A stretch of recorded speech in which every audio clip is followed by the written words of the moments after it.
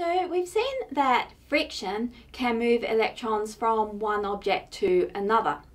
We can actually work out which way these electrons are going to do by conducting a series of experiments to work out which materials tend to gain electrons and which ones tend to lose electrons. So when people have done such experiments, they've come up with what's known as a triboelectric series. And so the substances which tend to become most positive by losing electrons are up the top, and the ones which tend to become most negative by gaining electrons are down the bottom.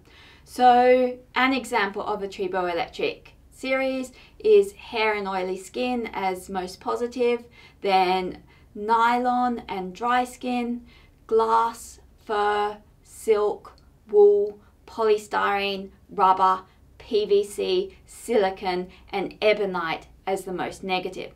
Now, if we choose two materials, say glass and silk, we can work out which one's going to become positive and which one negative by comparing their relative position on the triboelectric series. So because glass is up above silk, it means that glass will become positive while the silk will become negative. So the glass will give electrons to the silk.